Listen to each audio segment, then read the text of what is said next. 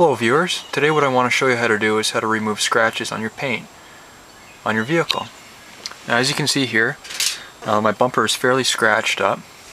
Normally what the rule of thumb I go by is that if you can actually feel the scratch with your nail, there's actually a very good chance you won't be able to remove it.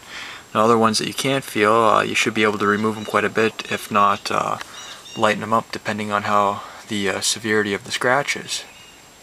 Now what I'm going to need for this is actually some rubbing compound. You can compound the scratched area by hand or with a buffer, which I'll be using.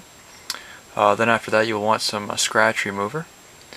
And what the polishing compound will do actually is it's a little more coarse, and the other one is just a scratch remover, so just to finish up on just the fine scratches that the polishing compound does in your paint.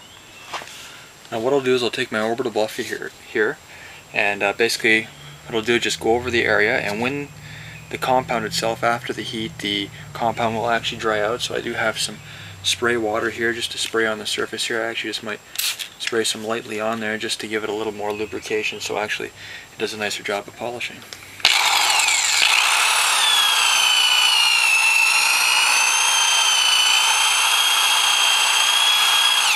Now what you want to do is actually be careful on the edges here, because you can burn the paint away, and which actually won't look too nice. After removing scratches, you'll end up having some spots where the underside material is showing.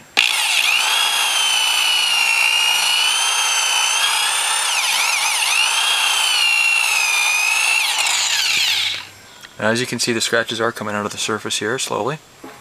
Now after some time buffing with the polishing compound, you want to switch over to this scratch remover, which I have here, which is actually like a finer polishing compound that will remove any finer scratches and give you the gloss finish.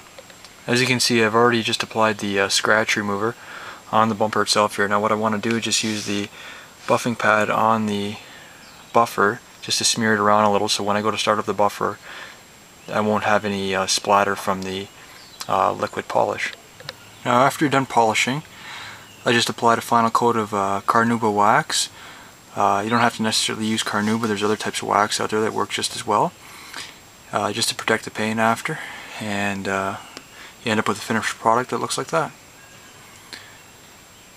Now if you have any comments or questions, please don't hesitate to post them. Thank you.